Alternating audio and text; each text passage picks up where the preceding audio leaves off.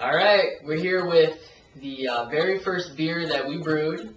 This is it's a summer wheat. It's an American wheat ale, and yeah, it's the first beer that we brewed, and this is the first time we're going to open a bottle. It's supposed to sit for 2 weeks. It's only set for about 5 days, but we're it's drunk. the weekend, and we're real excited. So we'll give it a try, see how this thing pours first. Smells good. So we've got a frosted mug here to see what kind of head we get from it.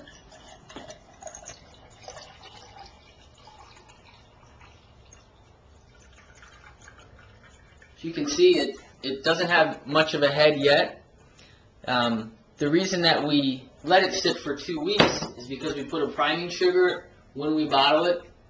So what that priming sugar will do is eat up all the rest of the yeast that's in the bottle and poop out carbonation. So it becomes pressurized, and then that's where you get your nice frothy head, is from all of that carbonation from the priming sugar. What's so funny? So now we're going to give her a try. See how we did? This is Wake Up Maggie Summer Wheat.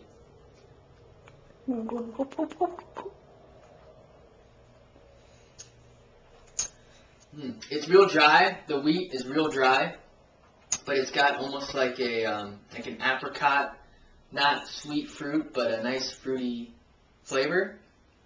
It's not cold yet, which you really should be drinking very, very cold.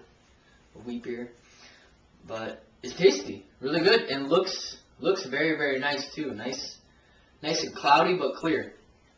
Care, give it a try. No.